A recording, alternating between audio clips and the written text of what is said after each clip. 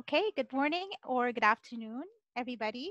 Welcome to Masterclass 5 with the topic The Importance of Supply Chain Management in Surviving a Pandemic.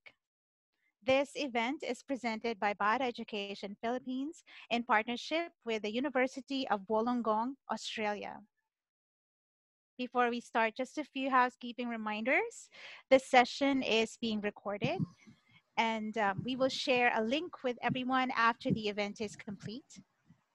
Everyone is on mute, and to stay on mute, unless requested later, to unmute to avoid our background noise. We also invite your comments and questions, so please look at the chat box below your screen. If you have a question, please type it in there. I'll make sure the speakers address them at the Q&A session. And this masterclass will run for about 45 to 60 minutes. So let's welcome, or may I introduce our masterclass presenters for today. We have Ms. Liz Clark, the Assistant Manager for International Recruitment of University of Wollongong. Liz will give us an overview on University of Wollongong and its programs. And also we have our guest speaker, Chiara Rigoni, and she will discuss or share useful information relevant to the supply chain and how businesses can be pandemic resilient or ready moving forward. So at this point, I will be handing the floor to Liz first. Liz, over to you. Fantastic. Thank you so much, Manette, for your warm introduction. And thank you so much to everyone for joining us here today. We're so impressed that everyone's out on a Saturday and joining in for our masterclass. And we will be joined by Chiara Rigoni, who works in our business faculty. And she will be, as Manette explained, talking about supply chain management, which is a degree that we offer here at the University of Wollongong.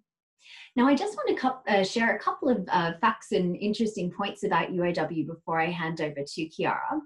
Now, every university starts with talking about their rankings, and it's incredibly important that when you are considering which university to study at, you need to look at how they're ranked globally, because you want to make sure that you're choosing an institution that will be recognized across the world once you've graduated, which will make you an excellent employee. So the University of Wollongong is proud to announce that we are now in the top 200 universities worldwide, ranking at 196 in the world. This also puts us at number 10 in Australia. So you can rest assured, if you are looking to study in Australia, the University of Wollongong will give you a degree that is recognized globally. Our graduates are also ranked in the top 1% worldwide, which again means that facilitating getting a job after you've finished your studies will be a lot easier, you coming from a University of Wollongong degree. Now, Wollongong, a lot of people, when they think of Australia, they think of Sydney and they think of Melbourne, but a lot of the time people haven't heard of Wollongong. So Wollongong is located about 1 hour and a half to the south of Sydney. So it's not too far from a major city, but it is considered a regional city. So the University of Wollongong actually has a number of different campuses that you can choose to study at. So as the name suggests, our big campus is in Wollongong, which is 1 hour and a half to the south of Sydney. And this campus offers all of our degrees, from our diploma programs, our bachelor programs, through to our masters, and then on to higher degree research PhD programs. We do also have 2 other campuses that our students can choose to study at. So we have our campus in Liverpool, which is in the southwest of Sydney. So about 40 minutes from the centre of the city. Liverpool is a great option for students who are choosing to live a bit closer to Sydney. Perhaps you've got friends or family in the area and you're not wanting to travel to Wollongong. This is a wonderful option for students and has a range of different courses in business, law, communication and media studies, and nursing as well. And finally, we have our campus up in the centre of the city, so in the Sydney CBD. And you can see in the photo on the bottom right-hand side, that's actually a picture from our campus, and you can see in the window there the Sydney Harbour Bridge.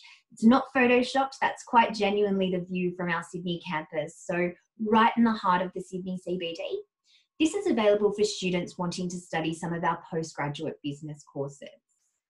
Now, in speaking of courses, you will be hearing a bit about business today, but we do have a range of other different study areas that you can choose to study with us here in Wollongong. So the University of Wollongong has 18 distinct study areas. So we're what we call a comprehensive university. So ranging from arts and humanities through to the creative arts, education. We have wonderful and very highly ranked programs in our engineering school, and IT and computer science is always a popular choice with our international students. We also have a range of different health sciences, including nursing, psychology, nutrition, dietetics, and medical and health sciences. But the main event today, we're going to be talking about supply chain management. And supply chain management fits within our Faculty of Business. So I'm going to hand over to my colleague, Chiara Ragoni from the Faculty of Business to talk to you about how a supply chain, a well-managed supply chain can help you prepare to survive a pandemic. Great, thank you, Liz. Okay, let's get started. Okay, so as Liz said, my name is Chiara Ragoni and I work here in Wollongong in Australia at the university, and my role is in the Faculty of Business, and I work with international students like yourself, high school students, and also high school students here in Australia. So I'm very excited and very privileged to be able to present with you today. So I'm going to be taking you through a series of slides that cover information around supply chains, and we're going to be looking specifically at some exporting goods and services from the Philippines. I'm going to get you to use the chat function, sorry, if I can, because I'm going to ask you a couple of questions, a couple of multiple choice questions, where I'll need you to put A, B, C, or D into the chat function for me, and that way that will get everybody engaged in the topic, and we'll also use the chat function later towards the end of presentation if you've got any questions that you'd like to ask. All right, so getting started. So supply chain management can often be a bit of a new term, not something really that you hear about much in high school here in Australia and often overseas. So if we pull all the walls down and have a look at it, in a very simple term, a supply chain is the entire life cycle of a product or a service. So that is how it is made, how it moves between every stage, and how it's disposed of. So as well as goods and services, supply chain managers, they analyze and manage information from suppliers through to middlemen and through to the customer and then their customers. It includes managing technical processes, both within the firm, between functions such as procurement, manufacturing and marketing, between organisations such as manufacturers, distributors, wholesalers and retailers. So the key thing we're looking at here is managing, and this is why it sits within a business study area within a university, because it really relies on planned business strategies that are prepared well in advance and predict possible issues that could create potential shortages or changes in a supply chain. So the reason that this topic is really, I guess, on everybody's lips at the moment is because of COVID-19, and that's affecting the world. So when we look at all of the different countries in the world, including the Philippines and Australia, we rely heavily on exporting goods and services to make our economy strong. And at the moment, everybody is experiencing a bit of a recession because products and goods and services that they usually export or import, that's really been impacted here. So I'm going to take you through a series of slides that discusses that.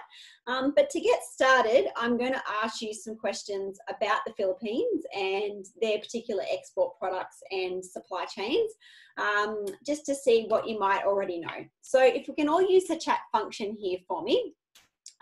So starting, you can see the questions on the board. So which country did the Philippines export most of their goods to in 2019? Was it A, B, or C? So A being Japan, B being the USA, or C being China. You can just use the chat function for me, and I'll see what everyone is saying. Okay, cool. We're getting a couple of answers in there. Yeah, a couple of Bs. Awesome.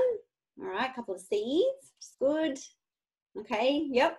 All right, seeing a few. Okay, so the answer for that one is the United States, but only just. So it was about 16.5% of the total global export from the Philippines in 2019 came from the USA. very closely followed by Japan, actually sitting on about 15%. So there wasn't too much difference there. And then China at around 14%.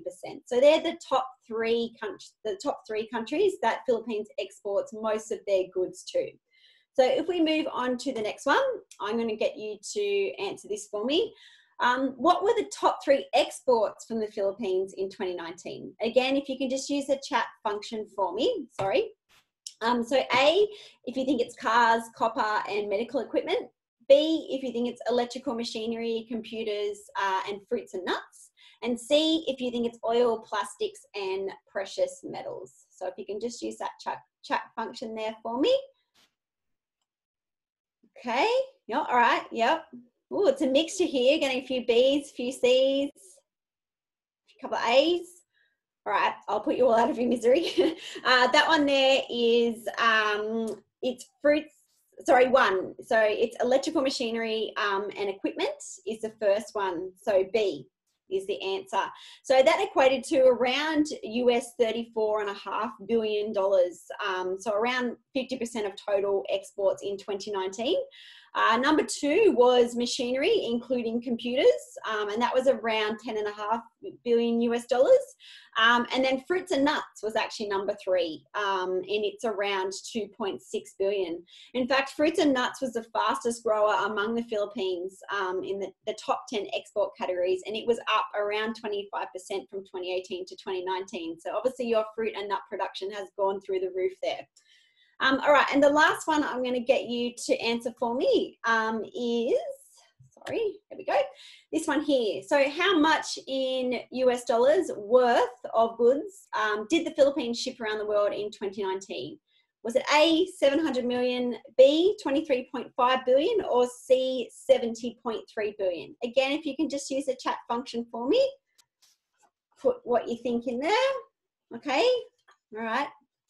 A few different ones there. A few B's, 3 C's. All right, excellent, great. All right, you guys know your difference between your millions and your billions, which is good. Okay, so the answer to that one there is C. So that was 70.3 billion US dollars worth of goods were shipped from the Philippines and exported out to different countries in 2019. So you guys, you send a lot of things around the world, which is awesome. All right, so we'll move into the next slides now. So let's have a look at the importance of a supply chain. So I've got an image on the screen there now because that's they're manufacturing cars at the moment. Now in the Philippines, as we saw, your top manufacturers of electrical equipment, including computers, was a big one. But car manufacturing was a big one that's been affected by COVID-19. So the current coronavirus pandemic has put a spotlight on supply chains all over the world. And now more than ever, we can see how important and a well-managed supply chain is. So when most company owners or leaders think about risk to their supply chains, they often only focus on risk to supply, like raw goods or products.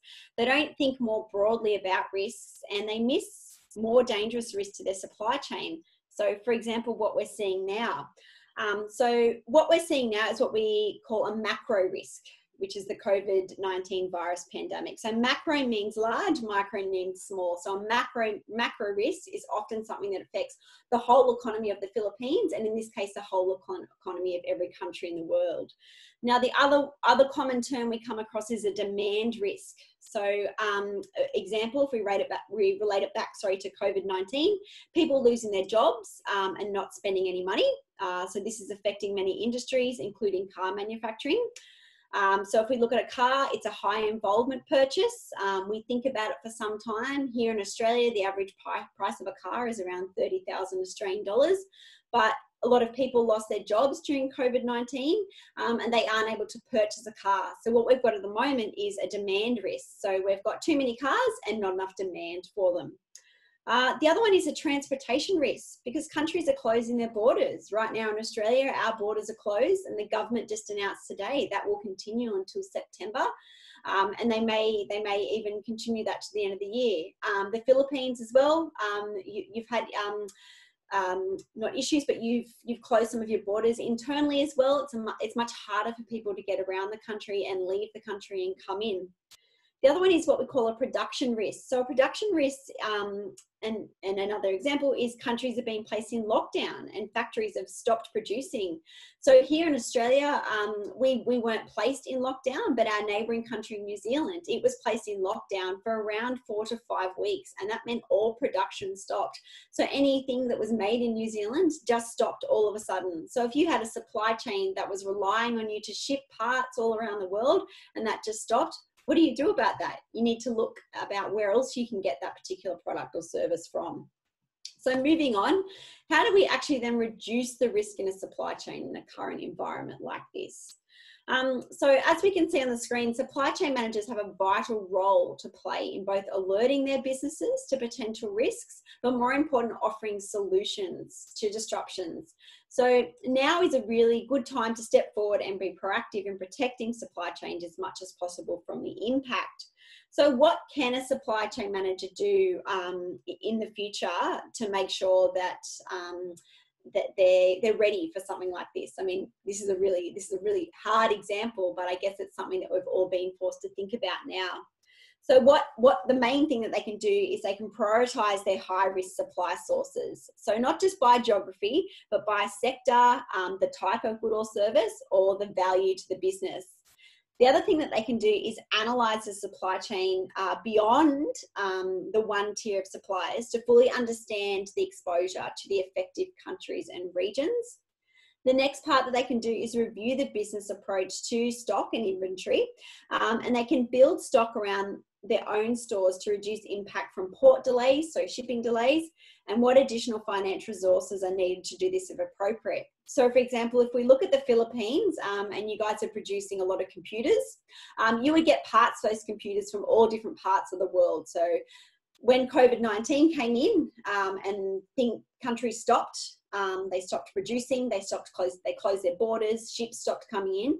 How could the Philippines continue to make computers if they didn't have all the parts that they needed? So what a supply chain manager can do is look about how they can get those different parts from in their own country. Is there a way they can source internally rather than going externally to different countries? You can also not rely on forecasted supply data or current inventory levels. So what supply chain managers do is there's quite a few different inventory models that they follow, and one of the most popular ones is called just in time. So what that means is they have a demand for a particular product and they produce that product, but it's a just in time for it just to meet the demand. But what's happened with COVID-19 is, as we said before, there's a demand risk. The demand for certain products has gone down, and that has caused a lot of issue because now we've got oversupply. So they need to look at other ways of inventory levels. So perhaps that just in time method isn't something that can be relied on in the future. The other thing that we can do is calculate stock tolerance over a predicted period to determine where there is risk points. And most importantly, as it is with all business functions, is keep communication channels open with these suppliers. But that can be really hard because, as we're seeing at the moment, there's a lot of trade wars going on, particularly with the US, where we might have all been friends before. There's a lot of politics happening at the moment. So it can't always be easy to keep communication channels open, but that's where looking at your own country and where you can get supplies from your own country is really important. So moving on to the next one. So I'm going to again bring it back to the Philippines. So now you guys have experienced your fair share of disasters before, including typhoons, mass flooding. Here in Australia, we had massive disasters, natural disasters just over our summer with bushfires, which cut off a lot of our towns and airports, and it really affected a lot of our supply chains as well. The thing with COVID-19 is nobody could prepare for this. I guess we could all say that one day there would be a pandemic, but because we hadn't experienced one in this century, we didn't know what effect that was going to have on the supply chain.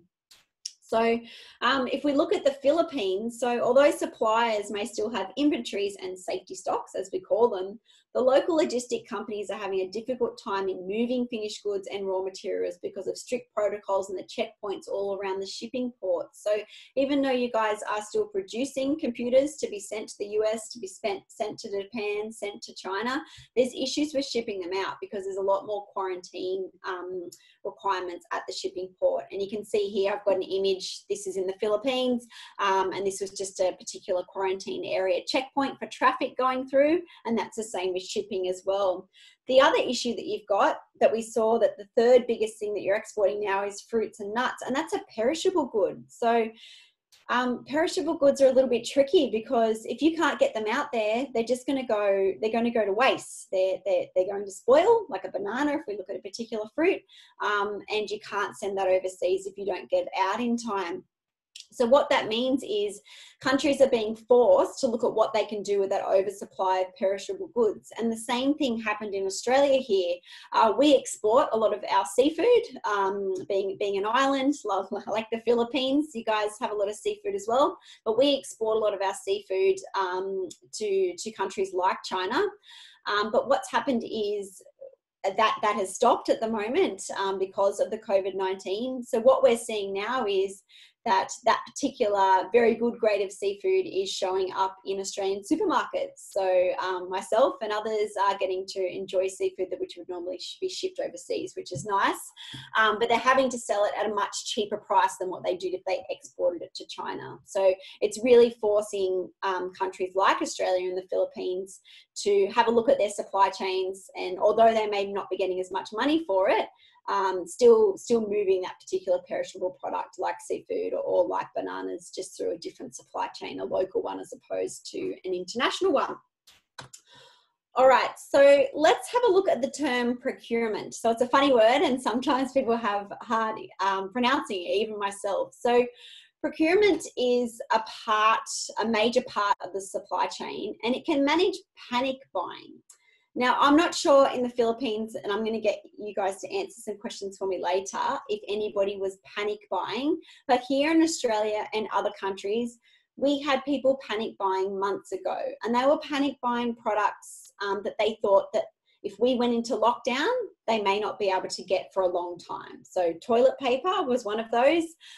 Pasta and rice was another big item that people panic buyed. People even started stocking up on petrol and gas because they thought if we went into lockdown, how were they going to heat their homes? How are they going to get their cars around? I'm not sure where they thought they'd be driving if we were in lockdown, but people panicked, and it's not people's fault. It's a natural way to feel fear. But what happened when people panic buy is it has a massive effect on our supply chains. So when you went into an Australian supermarket around 2 months ago, if you went down the aisle where there was flour and sugar and rice and pasta, it was empty. You couldn't get any of it. You couldn't buy it online. You couldn't even buy it in a local deli, and you couldn't even buy it in the big supermarket chains. So the supermarkets had to put some rules in force to stop people from doing that. So they put limited buy. So if I went into the supermarket 2 months ago, I could only buy 1 packet of rice at the time, for example. Thankfully, things have turned around here in Australia now, and the panic buying has stopped, and the shelves have restocked at the supermarket, so we don't have any of that anymore. But if we look at procurement, it can actually manage panic buying. So we spoke before about a demand risk in a supply chain. So that's when a sudden surge in demand, it catches manufacturers and retailers by surprise. So supply chain managers need to act quickly to panic buying, and being agile is essential to being successful in this. So if you're working with a supplier, they should understand where the suppliers are coming from, and they need to be able to speak to their suppliers directly if they're having issues with that. So governments can also assist when supply chains for essential items like food are at risk. So as I said before, what we're seeing here in Australia and the UK with supermarket chains, they were working closely with the government and suppliers to keep food moving quickly through the system and make more deliveries to the stores to ensure the shelves were stocked. The government's also allowed extended delivering hours for supermarkets in Australia, which meant that truck drivers can deliver stock outside of normal hours so the supermarkets could meet the customer demands, which is really good. All right, so now I'm going to get you to use a chat function again here. So did you or any of your family members stock up on a particular item whilst COVID-19 restrictions were in place and still currently in place in the Philippines? If you can just use the chat function and type in there some of the items that you might have panic bought. Hand sanitizer, yes, thanks Liz. Yes, mask, alcohol, yep, we saw that here in Australia. Yeah, masks, yes, that was same here. Was toilet paper an issue in the Philippines, or that's just something that these strange Australians did? Tissues, yep, that was another big one here. Yeah, perfect. So we're seeing the same types of issues in the Philippines that we saw in Australia, and people panic buying on those particular products. Can you tell me now in the chat box, is that still an issue in the Philippines, or can you get hand sanitizer now? If you can just type in there, not anymore. Yeah. Yeah, the same in Australia. So if you go to the supermarket now where the hand sanitizer was all wiped out, it's now back on the shelves. There's no issue there. Yes, but the price went up. Very good. Awesome. So that's that's another element of a supply chain, is because, like I said before, if we look at the bananas in the Philippines, and a fruit, and they couldn't export those, so they had to sell them internally, but to cover their costs, they might reduce the price of those. So yeah, that's a really good point. Thanks, Tony, for making that. All right, so moving on. I'll just close that down. Might be a minute. Sorry. Oh, there we go. All right, so that just gives you a little bit of the background, but now I'm just going to take you more, I guess, into the study side of things. So if you were to study supply chain management at a university level, as a bachelor degree or a postgraduate master's degree, which you can do both of those here at the University of Wollongong, there's different types of topics. So the qualification you'll get is supply chain, but the types of topics included are analytics. So analytics is when we look at different data sets, and we look at the trends in those particular data sets, and we use those trends to help us make strategic decisions. Sustaining success within a supply chain, so making sure we've got the most successful, sorry, it's a bit of a hard word to say, supply chain that we can have. Total quality management, so the management of the supply chain. There's that word procurement again. Logistics, and then the last one there is project management. So there's different types of areas that you see there that you'll cover if you study supply chain management at a university level. So I'll just focus in on one of those, and that's total quality management, or more commonly known as TQM. So it explores modern quality management systems deployed and embraced by companies and the wider supply chain. So students will learn tools and techniques such as root cause analysis, process mapping, statistical process control to drive quality management into businesses. All right, so moving on, and we're going to have a look at some of the careers in supply chain.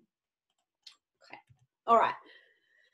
I'm going to give you some examples from Australia, because Australia at the moment, and in particular New South Wales, where the University of Wollongong is located, is going through a bit of a supply chain management boom. So jobs in supply chain areas are not only showing signs of slowing down, but they're also, sorry, let me start again. They're in a boom here in Australia, but they're also booming around the world, even in the Philippines as well. So in fact, as some of you may know in Australia, and I saw when we started the presentation, some of you are actually located in Sydney, which is great. We know that real estate is big business in Australia. It can be quite expensive.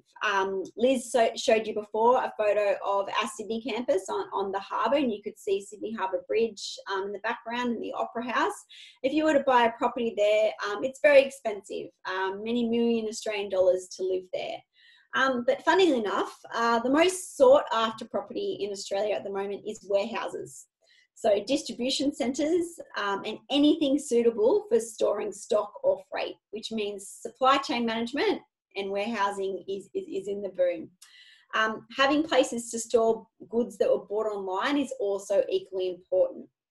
So our supply chains are getting so big that a new airport is being developed in Western Sydney to cope with the demand. So this is going to be a 24-hour international airport, and it's going to be a thriving hub for education and leading industries, including advanced manufacturing, aerospace, defence, agribusiness, and it's going to generate a lot of jobs for the area, for that Western Sydney area.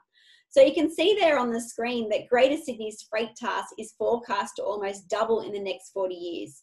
So there's going to be increasing importance placed on the 24/7 supply chain operation to maintain Australia's global competitiveness.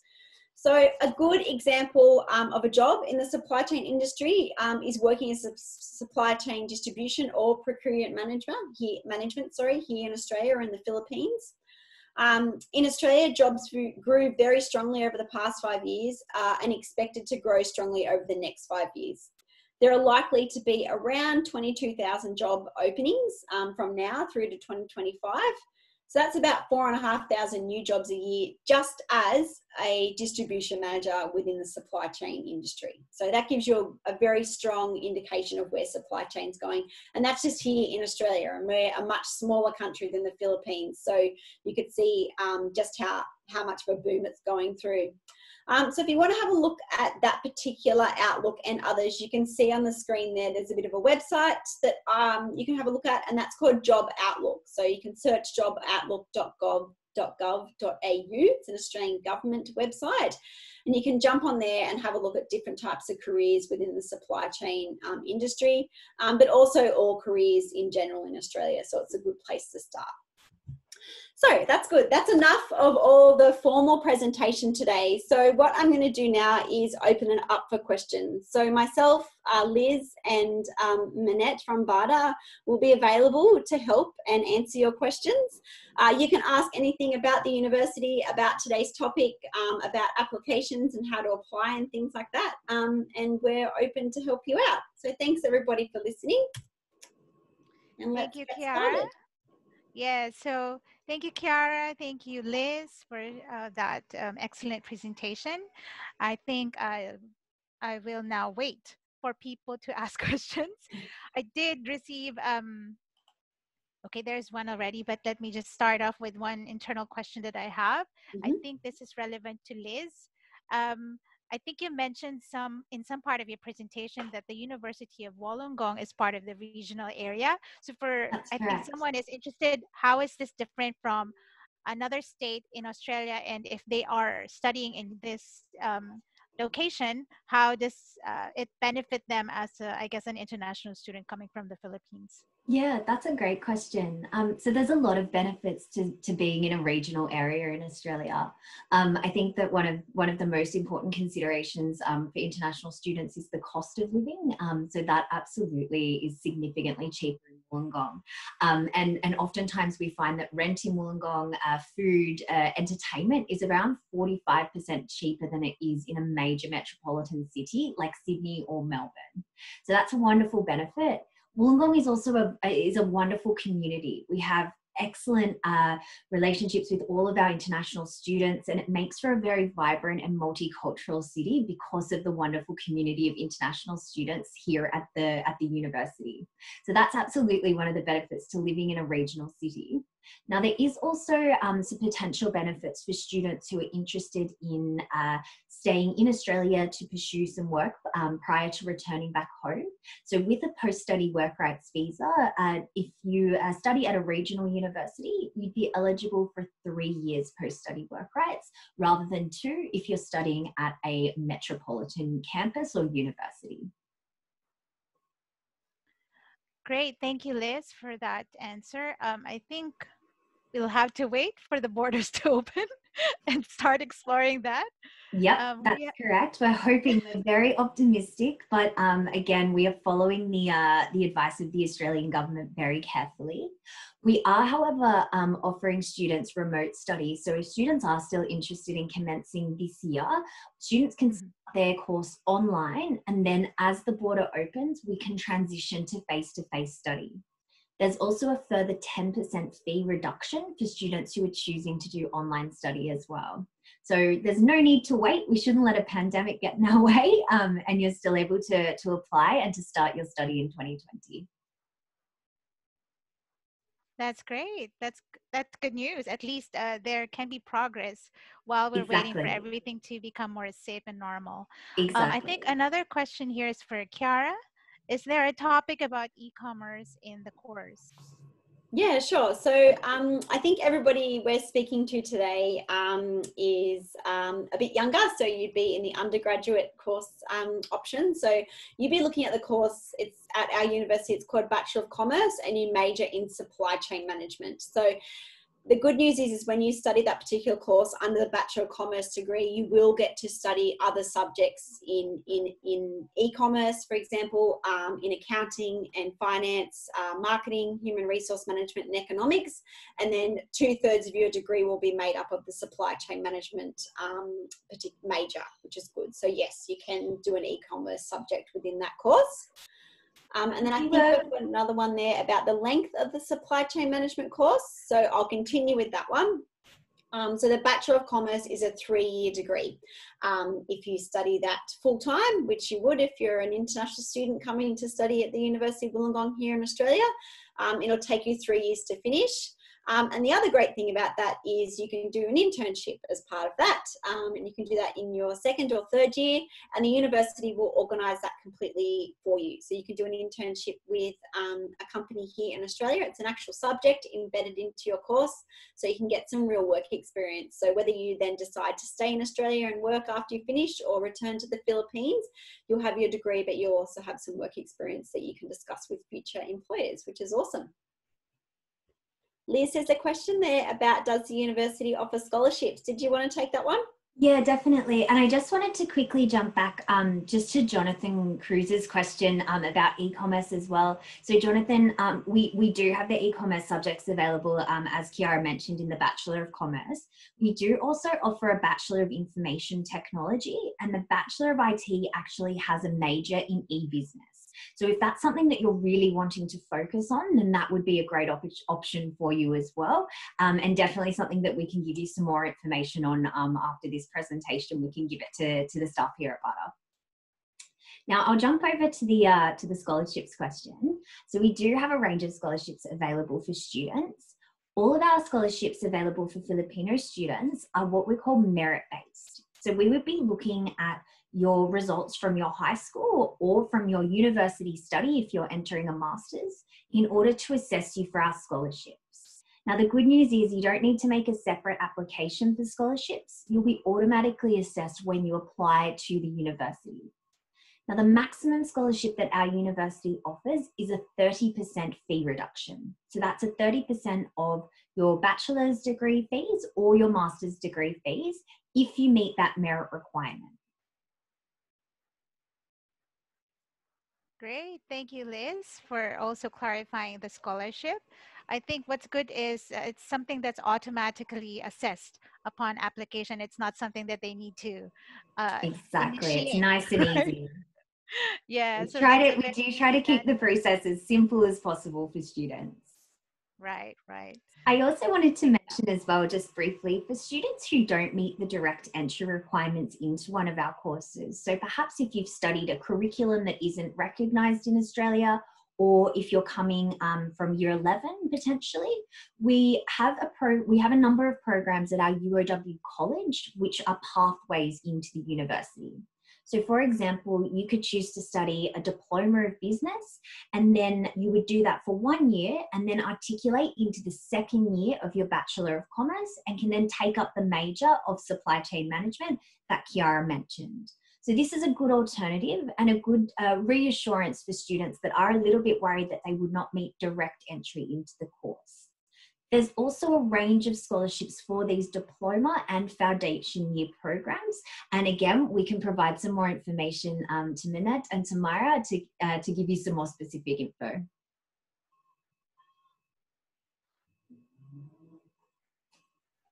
Great. Okay.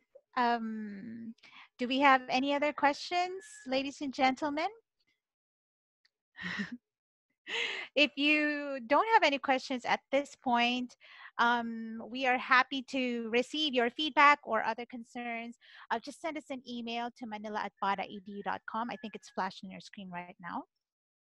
Um, And also to learn more about the University of Wollongong and start your journey with them, such a beautiful place, please feel free to visit uow.edu.au and just find out more information. I think Liz already posted these other courses or programs delivered by UOW. So there, I think Liz, Kiara, we've just managed to answer all of the questions for today. Not bad. And yes, so thank you. Thank Please you. allow me to formally conclude our session by thanking everyone for joining us today on a Saturday, just after the Independence Day. Happy Independence Day, everyone. And we hope that you found this session meaningful and productive. And a huge thank you to our presenters and guest speaker, Chiara Rigoni and Liz Clark from the University of Wollongong, for making this event meaningful and possible. Um, the contact details are posted there. Please feel free to take a picture. But don't worry, we will be sending you an e-certificate and details about BADA Philippines and University of Wollongong. And we look forward to seeing you all again in our next event in the next coming month. So please watch out for that. In the meantime, please enjoy the rest of your day and stay safe. Goodbye, everyone. Thank you. Thank you. Thanks, Thank you. everyone. Bye.